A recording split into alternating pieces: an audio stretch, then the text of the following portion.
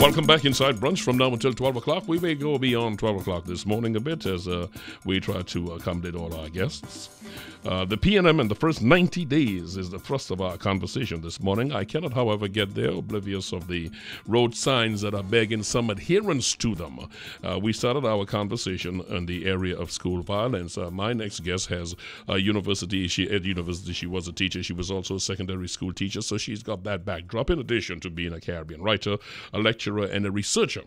I cannot jump into my 90 days or some of the signs I see on the side of the road without saying, Rhoda Bharath, first of all, welcome. Thank you very much, Rennie. Thank you for having me here, and good morning to your listeners. It is a good morning to you, and the privilege is all ours. You've been making a wonderful noise, which is very encouraging.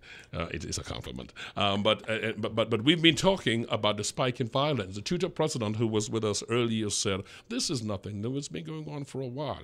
Folks are now making a deal of it, but social media is merely bringing to the fore what we know. That's one.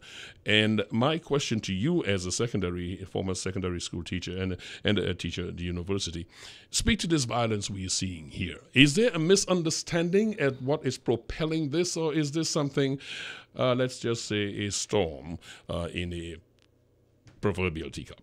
It's not a storm in a teacup.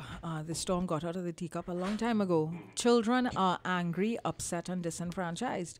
Whether they are kindergarten, primary school, secondary school, what you are seeing right now are thanks to social media, because I don't think we have more fights. I don't think that fighting amongst teenagers is necessarily on the rise per se. This is something that I've been seeing consistently for the last 15 to 20 years. I started teaching in 2001. At both the secondary and tertiary level, and I'm not seeing a marked increase in fights per se. What I'm seeing a marked increase in is frustration and necessary students, young people not being able to express the things that are hurting them. So the question we have to ask now is not why are we seeing more fights? What we have to ask ourselves is why are children so angry? What's causing them to be so angry and so frustrated? And nobody gets angry and frustrated in a vacuum. Would you at least concede that the level of impunity in which it is being done now has indeed escalated? I mean, I see a police officer walking in there, and folks going about it as though he's not there. I see adults on the street, supporters stepping in. I don't know that impunity is the word that I would use. I think that children don't care anymore because adults don't have their respect, and there's a reason adults don't have their respect. I mean, you just have to look around at what happens from the highest office in the land, go all the way down. If there's no retribution from the top, go down when people do wrong things, why should children start respecting us and thinking that we have any sort of moral authority to come down on them? So I think that what you're seeing now is if teenagers, if young people think that police officers are corrupt, if in the communities and societies they're growing up and they are seeing corrupt police officers moving about in the society, if they are no longer seeing police officers as authoritarian figures or authority figures, if they're seeing police officers now as bullies, more so than law enforcement, right? If they're seeing their teachers as well as either unempowered as well or bullies as well, then eventually what is going to take place is a situation where we have no respect for you. We don't have to listen to you. We're not going to take you on. And honestly, if you're in a fight, Rennie, let's say both you and I got into a fight here about something, and the police officer came into the room, your assistant here managed to call the police officer. If you and I in the heat of the fight, we fighting with each other. The police officer are going to have to drag us off each other, So... I fight more passionately than I do. Yes. Well, then I guess he will have to drag me off you. The thing is, I saw the video of the fight, the most recent one, and I've seen videos of other fights, some that make it viral on Facebook and others that don't. And in all situations, you are seeing young people that don't know how to articulate their resentment or anger or rage any other way than physically. Disenfranchised is what you said. Explain, please. They don't feel that they've got power. they feel very unempowered, and when that feeling overwhelms them, they lash out. If you're not learning in homes how to deal with anger and how to deal with conflict, or rather, if the only way you're being taught in your homes or in the communities and societies that you're in, so that could be home and school, right? Home, church, school, all of those places. If you're not learning any other way to deal with anger, resentment, frustration, other than lashing out, that's what you're going to do. How much that has to do with the educating of the parents themselves, who are, for the most part, very young folks who are just still discovering themselves. I think that that's one of the areas that we're falling short in. In other parts of the world, you have, well, certainly in societies that I think are a little bit more advanced than ours, you've got programs now wherein young parents within communities have to now take on board, they have to do parenting sessions. And the ways in which you're able to assess whether or not those parenting sessions with them on weekends are working is you get to assess their children to see whether or not the things that the parents have been taught are now being manifested in the behavior of the children. And I think we have a really good opportunity here. We have a lot of young, the early childhood care centers now. Parents have to put their children into kindergarten now. It's rare that you have parents that can afford to not put their children into kindergarten because everybody's working, right? You have a situation now where you can get those parents on board from very early and say, okay, all right, your child is part of our ECC center. One of the things that you have to do if your child is going to be here is commit to, let's say, a 90-minute parenting workshop session every weekend, right? And in that session, you teach the parents things that they've got to impart onto the children. And so that way we can start to tackle things from the very youngest generation come up. We are all stakeholders in this. Is this something that begs of the of private enterprise to start looking at ways to have where there is a sizable percentage of mothers working in the establishment? Yes, some of these classes can in fact be introduced. It can be introduced right at the workplace. Now, listen, yes, the workplace, yes. Private enterprise here really and truly has got to be one of the most worthless citizens we have, There's a sense in which they're very hands-off about their responsibility and role with the community. So does that mean that this radio station is going to incorporate something like that? I'm just asking. Well, Mr. Chow, for a long time, even before I got here, made a priority, not in just words, but in policy, to ensure that family time is accommodated. He has facilitated here. Great. And that has been a priority. I met here, so touche, that takes care of that. Let us continue. Rhoda Bharath, who is hitting shots as she goes, Caribbean writer, lecturer, and researcher. We're very happy to have her here. In the first instance, we're talking about all the stakeholders coming together. Speak to, just briefly, the Ministry of Education. The Ministry of Education and their understanding of what is going on. There is a big difference in being present and being relevant. And a lot of these institutions, we find they are in fact present but not relevant. You want me to speak briefly about the Ministry of Education? I want that you could to take hours. But let me jump in. doing it as modestly as you have, as guarded as you have. Let me jump into it as quickly as I possibly can. Then I've got concerns about how relevant the current Minister of Education is to the current education climate. Right? I've heard comments like we need to bring religion into school, but not bring sex education into schools. And we've got, such a high prevalence of sexual activity and teen pregnancies in the country. And we continue to believe that we're going to act as if young people don't have sex. Young people have sex. Young people have lots of sex, and they're not necessarily doing it responsibly. I've also heard about bringing corporal punishment back into schools as if we're not violent enough a society already. And this whole idea that beating children is what helps them to understand when things are wrong. I've found in my personal experience as an educator that the more I talk to and reason with children, that's when they begin to understand where they're erring, where they're doing wrong, and how they need to do things better or need to do things differently. I don't agree with corporal punishment, if only because I don't think if I hit an adult, it's going to make a difference. So why would hitting a child make a difference in terms of behavior? You already made your point about the ostriches in institutions. I do want to ask you this then. In the case of the climate that we have here now, how in the short term, and in the short term, I'm not asking for a panacea. I understand this is incremental. I understand it is policy driven. A lot of things must change. In the short term, how do we get some sense, in your opinion, of control over our situation? The president of Tutors said, for instance, which we know, we need more counselors in the school. We don't see folks doing that. All right, you are an advocate for many things. How do we go about giving the sense of urgency to the ministry and getting something done, getting money allocated and getting people in place to have a pool of counselors, let's say, that you can call on? Unfortunately, we're a reactive country. We're not a proactive country.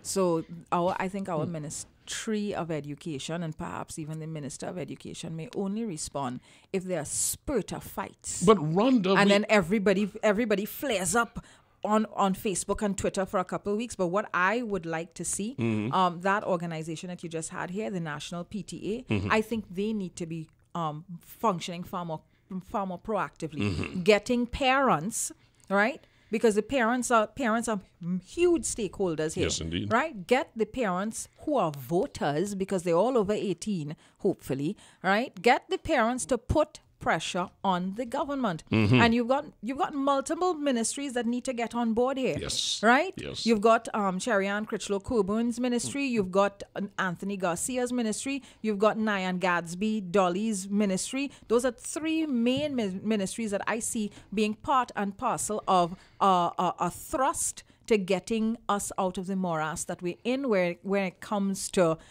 education. Because I'm not looking at education here only in the formal 8:10 to 2:30 or 8 to 3 p.m.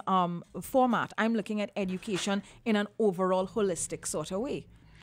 My guest is Rhoda Bharath, and we just used that bridge to link off our earlier conversation because of her expertise. She is a former secondary school and university teacher. She's also a Caribbean writer. She is a lecturer. She is a researcher. She is a blogger. And some folks, depending on what glasses you put on, call her a troublemaker.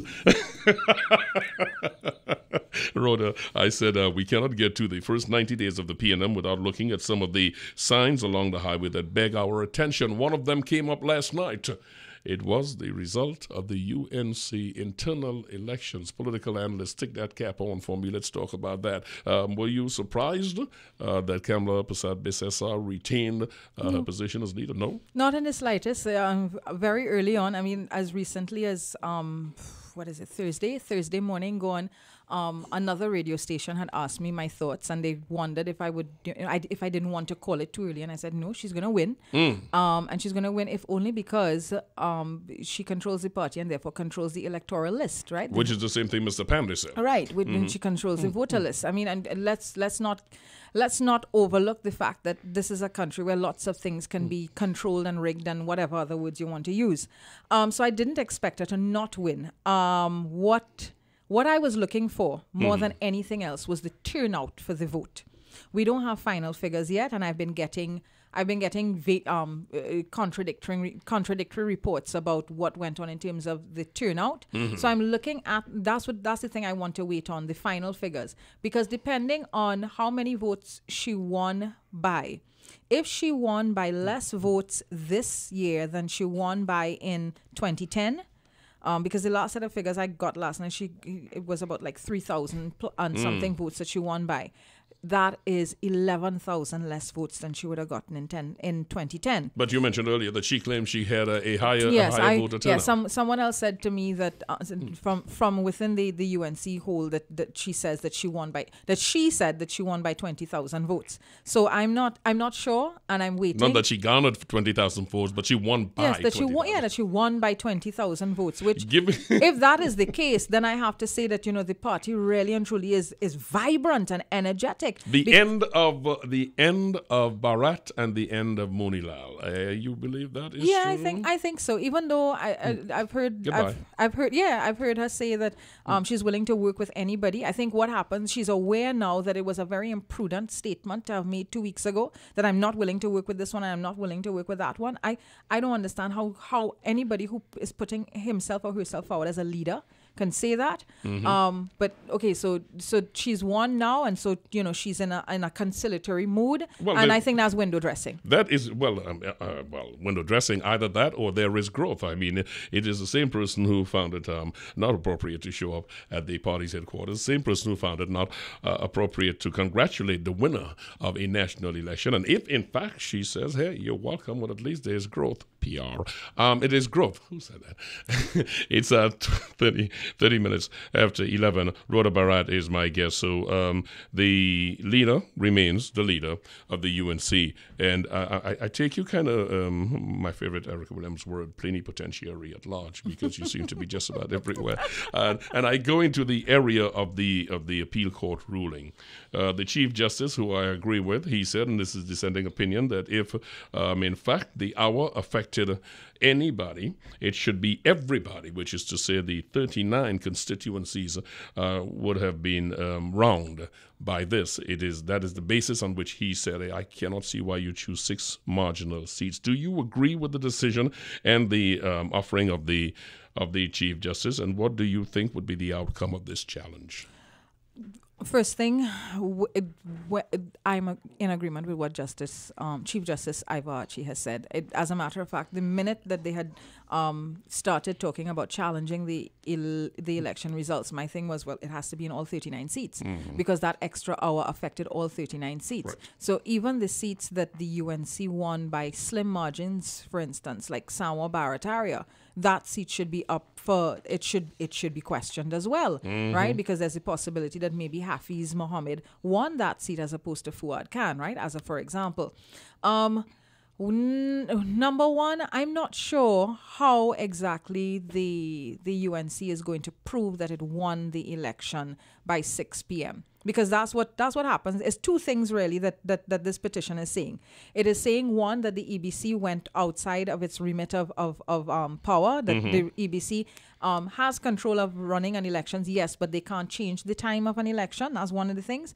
And then the other angle that you're looking at is whether or not that extra hour caused a material difference in terms of the outcome of the election. There's a third fact. What's the third fact? Ms. Barrett, the third fact is, who do you have in the EBC that's telling you the numbers before we close the poll? Yeah, exactly. I mean, to make the statement that you were ahead. Well, it raises questions about the integrity of the EBC. It's very serious questions, because if you are saying that you knew at that point in time, then how did you know, right? How do you know what was going on with the polling and the ballots? Because if we're going with the whole business of voting being something that is that people, it is invisible. You nobody knows who you voted for. Are you therefore then saying that are you assuming these people voted for you, or is it that you know for certain these people voted for you? And if that is the case, how do you know for certain these people voted for you? So those are the questions that are being raised right now.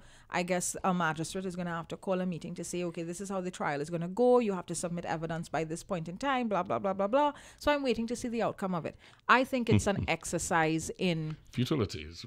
Right. And I also think it is an exercise. But the positive side of it, apart from it being an exercise in futility, the positive side of this exercise is that it allows us, people who are interested in how a constitution works and how the various bodies of the state or institutions of the state work, it will allow us the opportunity, as in the course of the trial, to look at our constitution and to look at the EBC and to ask questions about the constitution and the powers of the EBC. It begs of us too, as a nation, to get beyond the headline awareness of issues, because the varied interpretations of the court decision, I wonder, is it good politics, internal electioneering, or just ignorance that puts into the public domain the impression that the appeal court decision validated a charge of impropriety? I mean, I'm wondering, people misunderstanding this with good heart, or you just don't have a clue? Well, one of the. I mean, they said let the case go forward. They never validated anything. But Rennie Bishop, let me ask you this question: which columnist do we have right now actively engages with legal matters and legal issues and breaks it down for the population? Dana Sitahal was the last person that was doing that for us.